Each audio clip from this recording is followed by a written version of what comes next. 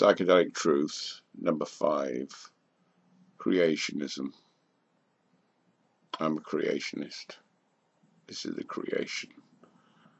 I'm not talking about an anthropomorphic creationism, where each individual species is separate and divided. No, that's nonsense. I'm talking about a creationism of the creation itself, its dimensions,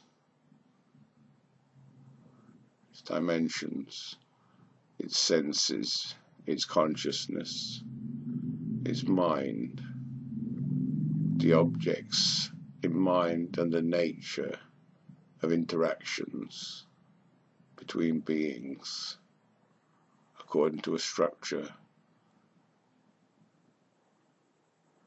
It is this creationist structure of mind which I've laid out in my unified field theory, the ancient teaching of the structure of mind